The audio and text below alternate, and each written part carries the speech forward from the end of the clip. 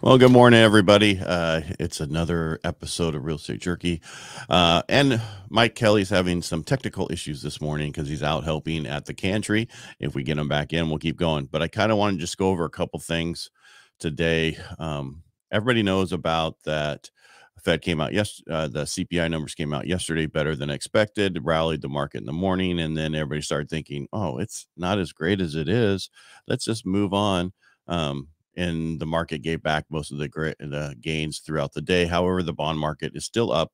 Rates have improved, and it's a better day for that. And it's going to continue going forward like that, where you're going to see some reports come in a little bit higher than expected or a little bit lower, and we're going to go forward, but nothing goes straight down. It's going to go down and up and down and up. But what was a really impressive story today, we know we are waiting on the Fed to change what they're going to do and their stance going forward. And that we're still thinking the Fed's going to hike 50 basis points today. But the real question is, what are they going to say afterwards? Are they going to make any changes to what they're saying? There's a couple different ways that this can go. The Fed can acknowledge the improvement in inflation and still talk tough on inflation and their commitment bring down the target. But, that would help the market rally even more. Then the Fed could also say, hey, we're looking to bring the market slower, cause more pain. And they're looking for different changes. So we don't really know what's going to happen, and that's going to really key in on going forward.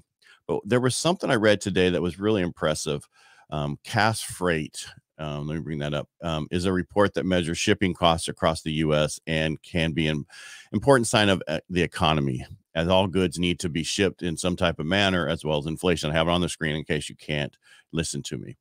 Well, what they saw is the expenditure component of the Cass Freight Index, which measures the total amount of spent on freight, rose 1.8% in November. But if you look at year-over-year basis, this index decelerated from up 21% in September to up 11% in October to now only being up 4.7% in November.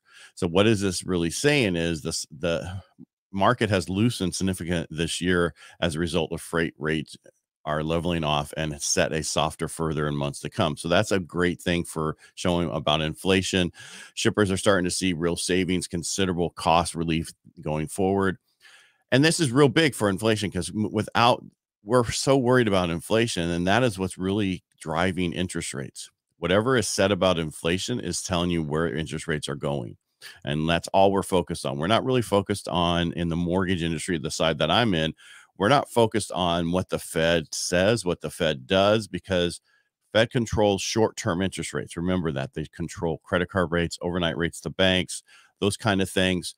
That's what they control. They do not control mortgage rates. However, what they did do in the past that helped was they bought so many of the mortgage-backed securities and at a period of time to keep the economy going and certain things going, that they're not doing that as much these days. So rates should, if we were back where we were before when they were buying as much, we would have seen a significant drop in rates, unlike what we've been seeing. Also, you have to remember a couple different things right now. Every loan that's being written right now will be refinanced in the next year, max 2 years, if not sooner. That means those loans that we do right now will be paid off, and the people who are buying them won't make their money back on them.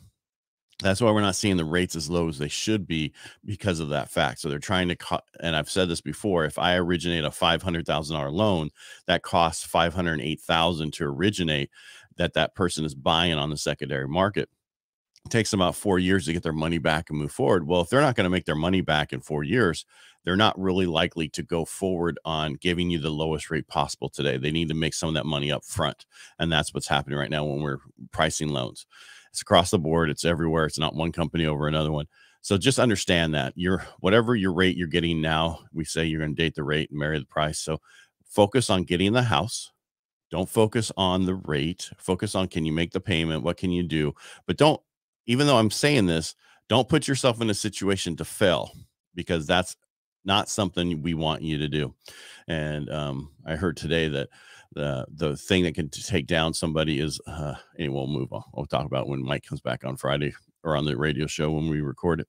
All right, everybody, make it a great day. Sorry Mike wasn't here, but he's out at the cantry in Modesto. And if you are out there helping out, you should have been. I got to get ready to do some other things. So everybody, thank you for listening like you do. I really appreciate it. So does Mike, and make it a great day. And I know it's a little short and sweet. Well, when we don't have bantering going back and forth, we can get right to the points. But most important thing is we're seeing a huge change in inflation going forward.